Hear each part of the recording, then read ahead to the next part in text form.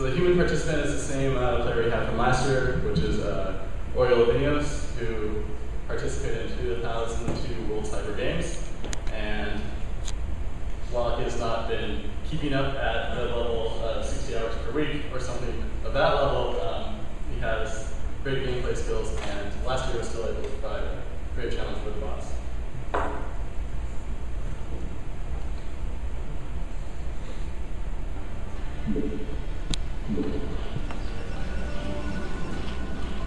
Alright, so here's the beginning of the match.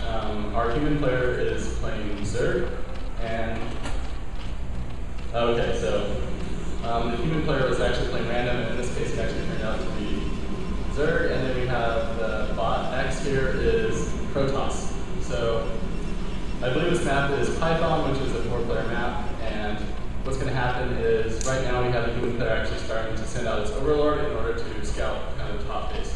So this is a map where there's basically a base at 12 o'clock, 3 o'clock, 6 o'clock, and 9 o'clock. It's pretty standard where you have an easy to hold expansion, and there's kind of a big area in the middle of the map where battles can happen.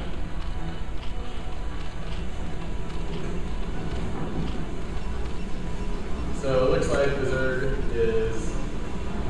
hasn't done anything yet.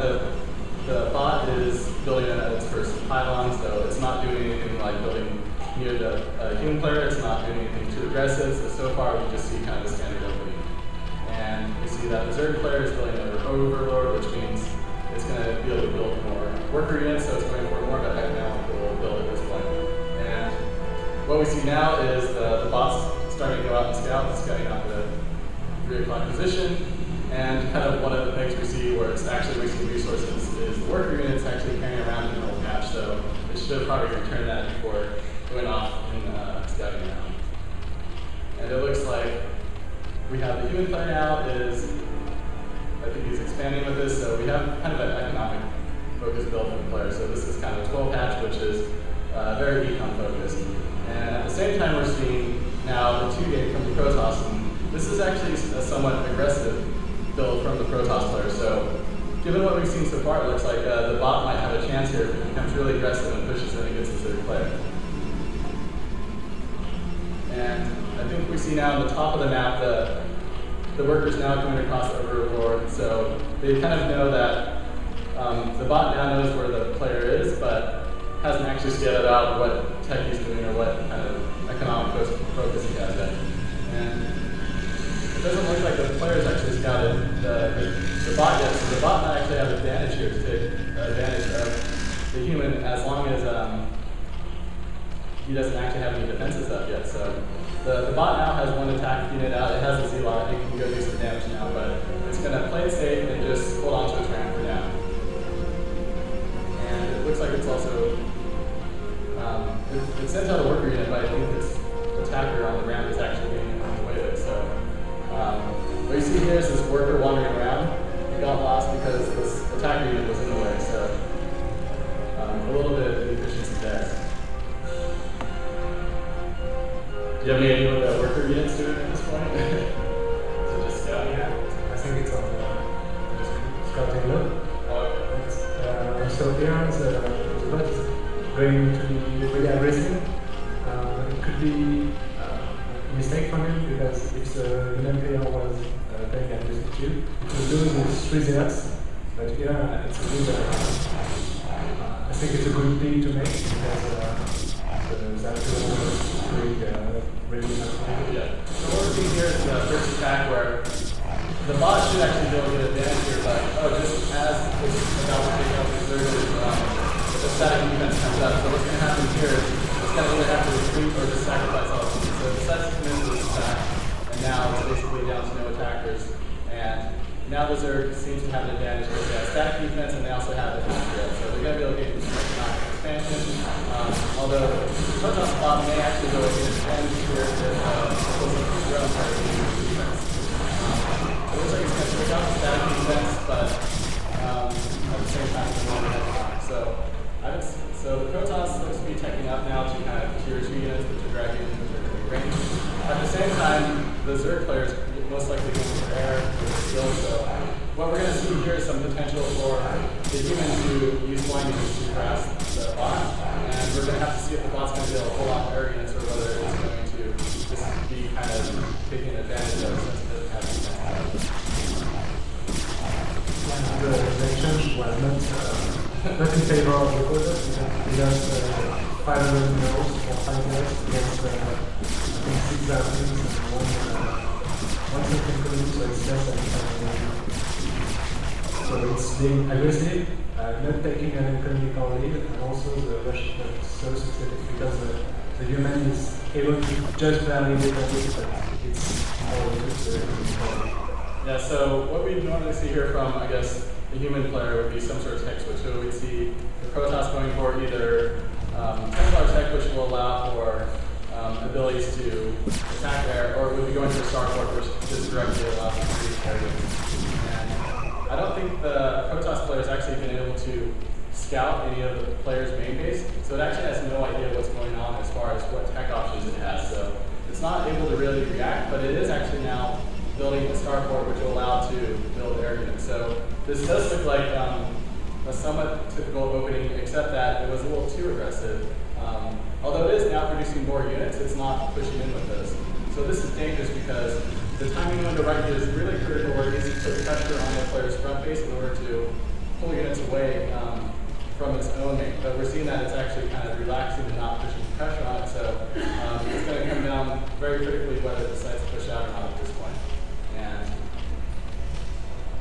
yeah, so the spire, which allows the human player to build air units, is almost up. And at the same time, we see that the bot's actually going for an expansion now. So there's probably okay timing if it has some sort of contingency plan for the air units, but it looks like it's actually producing zealots, which only can attack ground. And this is going to be quite devastating for the bot when this pops out. So this is not looking too good right now, unless the bot really becomes aggressive. Yeah, the particular concern is that as soon as I have the spider ups, they can build as many brutalists or so air units as they want at once. They just need the money, but they will have. So they always see that they produce 3x at once because all the units are produced from the same larva. And so the human player will be able to have an army very quickly. And for the moment, the bot has nothing to do against it. So, yeah, so this is actually, the human player is doing something that's quite similar to the winner of last year's competition, which was a somewhat economic-focused kind of air-heavy push. So it's not an all-in rush, but it's basically not adapting its timing much unless there's a lot of early pressure. And basically the static defenses it threw down were enough to pull off the initial push while now it's able to go in and attack. So what we see now is the bot is out of place. It actually has units that can attack air units that are being there, but they're out of place, it's going to come back. And it is actually pulling them back. But what's going to happen is it looks like the human player is doing up more mutalisks, and it's going to be able to start picking off workers. Once this starts to happen, basically the bot's not going to produce anymore. It does have the Stargate tech left, but it's not going to be able to produce it. It doesn't have the resources incoming. And it looks like the bot's not really responding to this anytime soon. It is actually taking workers away to this expansion, which is actually good. Okay, so now it has an area now. Now you can actually do good damage against the dealers. The dragoons are attacking, and it looks like we can pull this off. It has lost a significant number of workers, but it should be able to push out now and do well. So the initial player attack is kind of mitigated, and we'll see what happens next. Yeah, the problem for the bot is that it cannot give its base, because if it gives the base with its army, it will lose its economy. So basically, for the moment, it's compared to defense.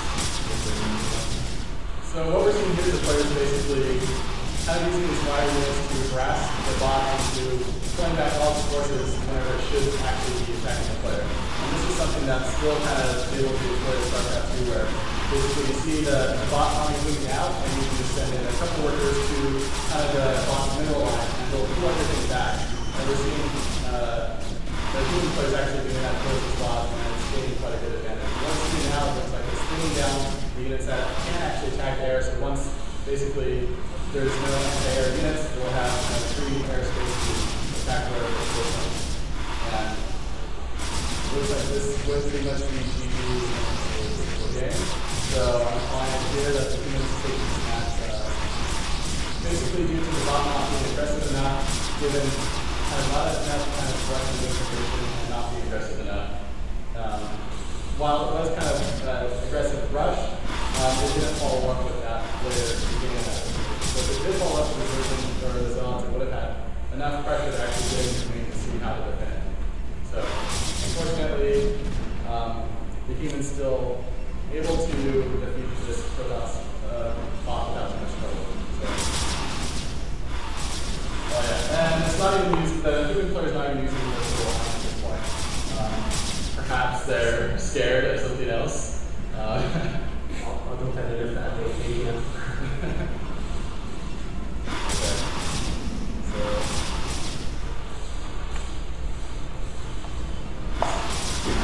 So I'm just going to fast forward now, and basically it's just a bot being torn apart now. And if this was a match on an online server, what would be happening right now would be some sort of dialogue between the human and the bot, where the human would be either trying to build structures in their opponent's face or kind of convince them that they need to leave. Since